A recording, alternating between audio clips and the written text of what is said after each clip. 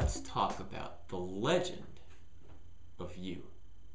A couple nights ago, I was doing a conference call for a marketing group that I work with. And this is a group of people who wanted to build their home business. And one of the first things that you need for success, really anywhere, but home business in particular, is you need to have a strong personal narrative. Get that word if you don't know it now, narrative. What is a narrative? That's the question I asked the group. And I'll give you a hint. Well, I'll give you a hint. I'll tell you what it is. A narrative is a lot of things, but for the purposes of what we're doing here, a narrative is the story you tell yourself about yourself.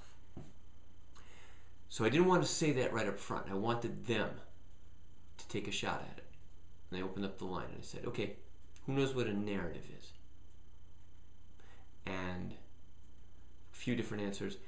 And then Stevie P said the magic word, which I never thought of. He said, it's a legend.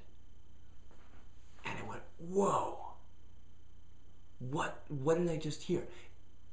It was cool. A narrative is the story you tell about yourself, to yourself. But a legend?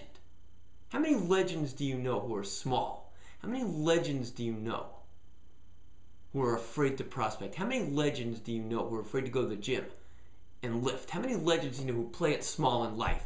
Nobody. A narrative is the story you tell yourself about yourself. A legend is the story that you're stepping into.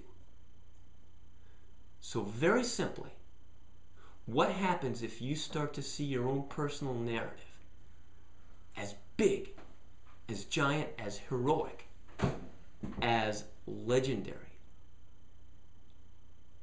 Get a narrative, respect where you are, and then become your own legend.